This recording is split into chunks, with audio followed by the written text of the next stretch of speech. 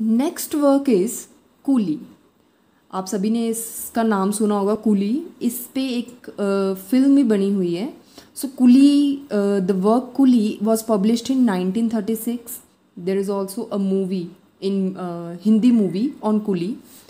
The main character of this work is Munnu and he is a often boy. Often means अनाथ लड़का होता है, and he is 14 years old. This work deals with poverty, exploitation, okay, and it is set up in Kangra hills. Kangra hills में set की हुई है।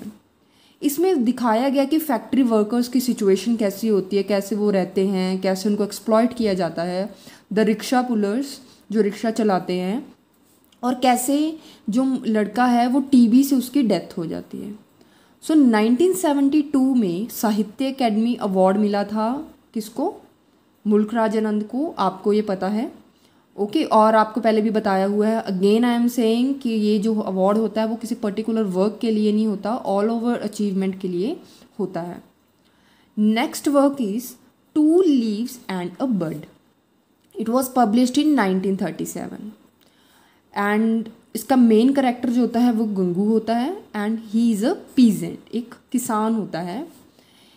It shows white man shows himself socially superior than Indian. We know कि जो white man हैं वो अपने आप को इंडियन से सुपीरियर मानते हैं, उनको मिसट्रीट करते हैं। जो गंगू है वो क्या है, एक बहुत ही अनहाइजीनिक कंडीशंस में रहता है क्योंकि वो एक इंडियन है, and white man doesn't bother about that, okay. Next work is the village, published in 1939। Across the Black Water, published in 1940, Sword and the Sickle, 1942. Very, very important, most important, one of the most important, I can say. It is a trilogy. It is a trilogy by मुल्क राज आनंद। ये जो 3 work हैं अपने आप में ये आप अपने कनेक्टेड हैं, and that's why it is known as trilogy. तो आप ट्रायोलॉजी अगर पूछें, वहाँ पे क्वेश्चन आ सकता है कि ट्रायोलॉजी बाय मुल्क राज आनंद, 4 बुक्स के नाम दे देंगे और आपको एक एलिमिनेट करना होगा कि कौन सी बुक जो है उनकी ट्रायोलॉजी का पार्ट नहीं है। So the village, across the black water, sword and the sickle. जो विलेज है, द विलेज मूवी है, मतलब वर्क है, उसमें जो हीरो है वो लाल सिंह है, और वो क्या है, वो आवाज़ उठाता है अपनी, रेज वॉइस अगेंस्ट इविल, बुराइयों के खिलाफ। Next is across the black water. इसमें जो हीरो है वो लालू है, वो एक इनोसेंट पीजेंट है, और जो वो फैमिली है पीजेंट की वो उसको अपनी लैंड से निकाल दिया जाता है। He wants to be a spy in Indian army. वो एक स्पाई बनना चाहता है इंडियन आर्मी और ब्रिटिशर्स के खिलाफ लड़ना चाहता है, बट उसका ये ड्रीम पूरा नहीं होता, ठीक है। Next, only Indian work to represent world war 1।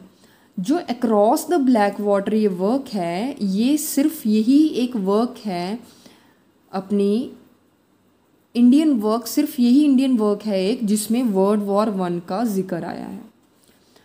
Sword and the sickle, इसके बारे में आपने क्या याद रखना है कि जो ये टाइटल है स्वॉर्ड एंड सिकल, ये जो जॉर्ज ऑरवेल की वर्क है एनिमल फार्म, उसमें से लिया गया है। जॉर्ज ऑरवेल की जो वर्क है एनिमल फार्म, उसमें से स्वॉर्ड एंड द सिकल का टाइटल लिया गया है। Next is the big heart, 1945. It was published in 1945, The Big Heart. This was written in stream and consciousness.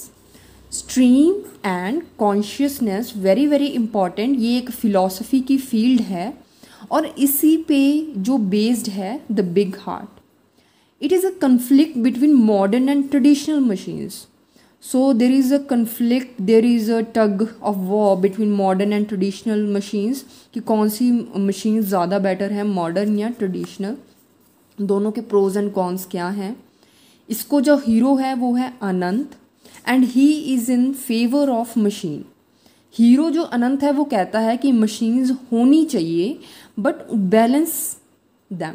Balance them means कि इतनी मशीन्स भी ना हो कि लोगों की ज़रूरत ही ना पड़े, कि लोगों के पास एम्प्लॉयमेंट ही ख़त्म हो जाए, बट इतनी मशीन्स हों कि लोगों का काम आसान हो जाए। Next very important work, collection of autobiography by mulk raj anand. It has 7 parts.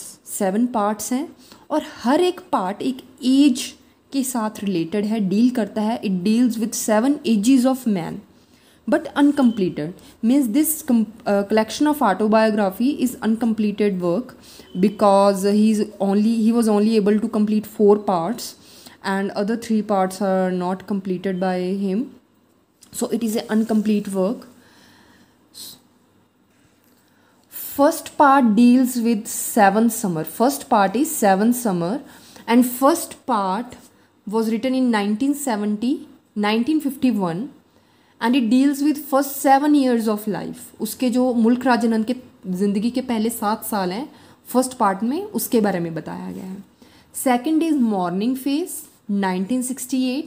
It deals with childhood to adolescence, मतलब मुल्क राज आनंद की चाइल्डहुड टू एडोलसेंस एज के बारे में जिक्र है और इसके बाद इनको साहित्य अकेडमी अवार्ड भी मिला था। Next is confession of lover 1976. It deals with love affairs, patriotic feeling, nationalistic feelings of मुल्क Raj Anand. Fourth part is bubbles, last autobiography है क्योंकि उसके बाद जो 3 पार्ट्स हैं वो कंप्लीट नहीं कर पाए थे.